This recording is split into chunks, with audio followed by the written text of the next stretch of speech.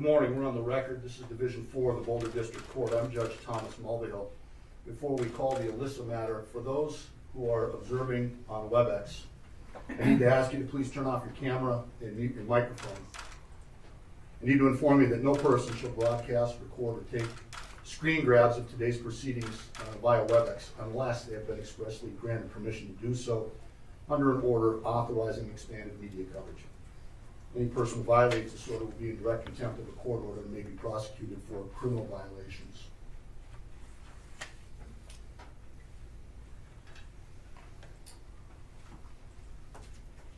We'll call case 21 CR 487, People of the State of Colorado versus Ahmad Al Aliwi Alissa. Can I have the appearance of counsel for the people, please? Good morning, Your Honor. Michael Doherty and Ken Kuffner on behalf of the people of the state of Colorado. Good morning. And for the defendant. Good morning, Your Honor. Catherine Harold, Daniel King, and Sam Dunn on behalf of Mr. Alissa, who is present. Good morning, counsel. Good morning, Mr. Alissa. Sir, you're here for an advisement hearing. I need to advise you of your rights pursuant to Rule 5. You need to understand that you need make no statements, and any statement that you do make can and may be used against you. You have the right to counsel. In this case, the Office of the Public Defender has been appointed to represent you. Any plea that you make must be voluntary and cannot be the result of undue influence or coercion.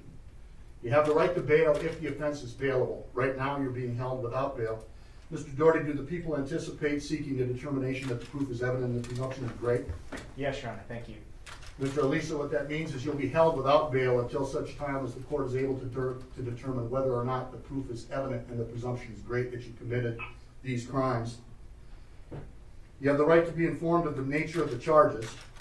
You have the right to a jury trial. And you have the right to demand and to receive a preliminary hearing within a reasonable time to determine whether probable cause exists.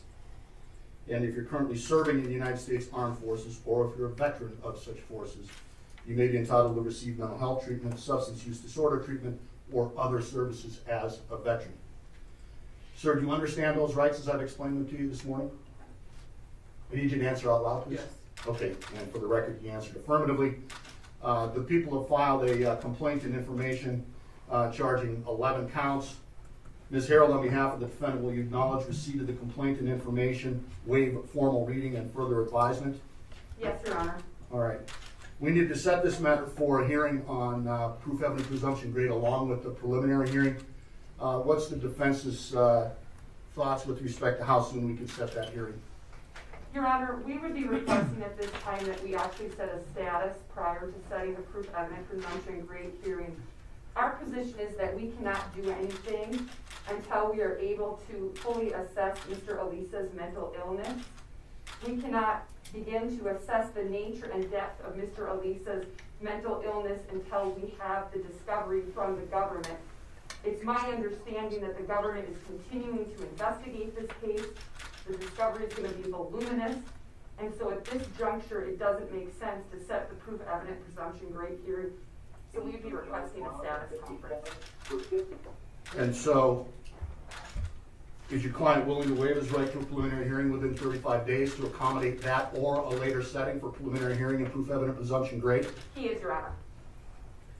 What's the people's position on the request for a status in advance of a preliminary hearing? Thank you, Your Honor. The people have no objection. I leave it to the court's discretion. I will say the crime scene has not yet been completed in terms of the processing. We will be filing additional charges in the next couple weeks. The people have not received any discovery yet from law enforcement. The defense hasn't received any discovery, so the people have no objection to the defendant's request. All right. How far out were you contemplating that status hearing? Your Honor, it's hard to gauge, but I would ask 3 months. Okay. And you've discussed this with your client, and he understands that he'll continue to be held without bond during that interceding 3 months or so. Yes, Your Honor. All right, so I'm sorry, Mr. Doherty. I'm sorry, Your Honor. I do think 3 months is further out than I anticipated. I would ask for at most a month and a half. I think that'll give us time to have the crime scene processing completed, which I anticipate is the next couple days.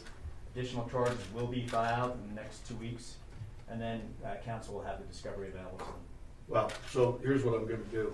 First of all, I'll grant the defendant's request to set this matter for a status hearing in advance of any setting for a preliminary hearing or a proof evidence presumption grade hearing.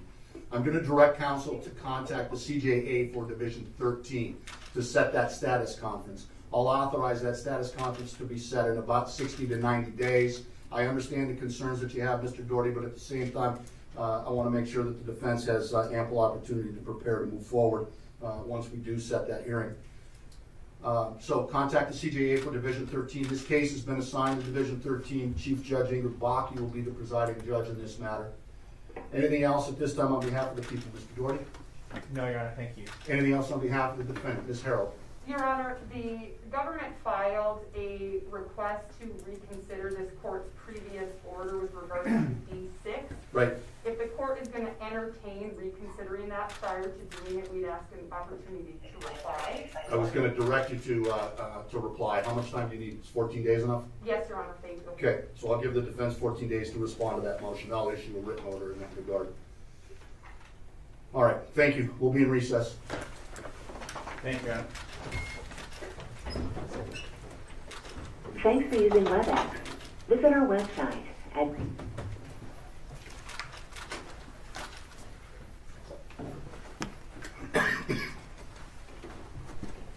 Sorry. I had to do that.